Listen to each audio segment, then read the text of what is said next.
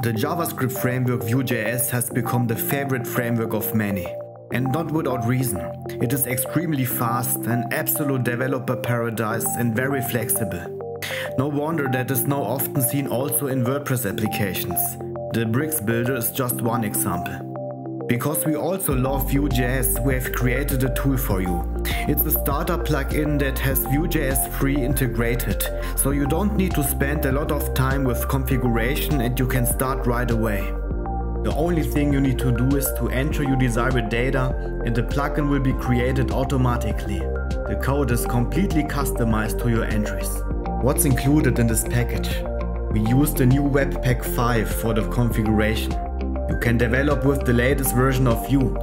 The Vue router is included, so you can create navigations for your plugin. We made sure that the code looks nice with Uglify.js and minifying. You can use SCSS, separating the front end from the back end. You can enable live reload if you like it. We have already set up a shortcode that you just need to output somewhere in the front end. You can use Vue.js there as well. You have a menu out of the box and there are still many things you can figure out. Let's start to type in data and generate our plugin.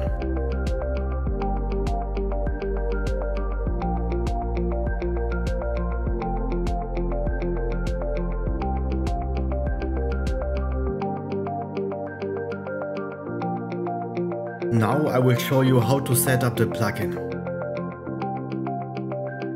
Install it in your local WordPress website. You can see that the metadata is already there.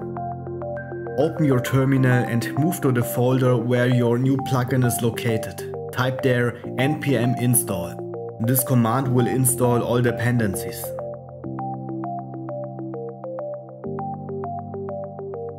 The installation is now complete. Now type npm run dev to start the development mode.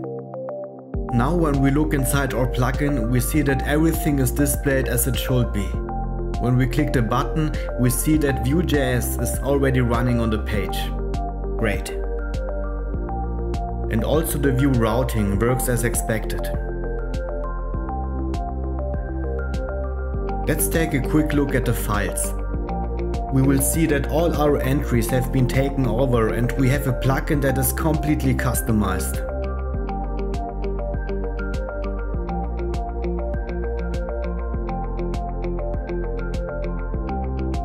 To communicate with Vue.js and WordPress, a REST API is already configured that you can use directly.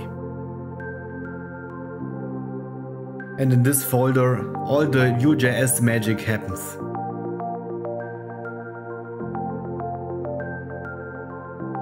When you develop on your plugin, start it with npm run dev. But if you want to create a production build, create it with npm run build. You can see what's happening in the background then. Now your files are clean and ready for the release. I've restarted the development mode and what I want to show you briefly is how to edit a SCSS file. I will just make an unnecessary change.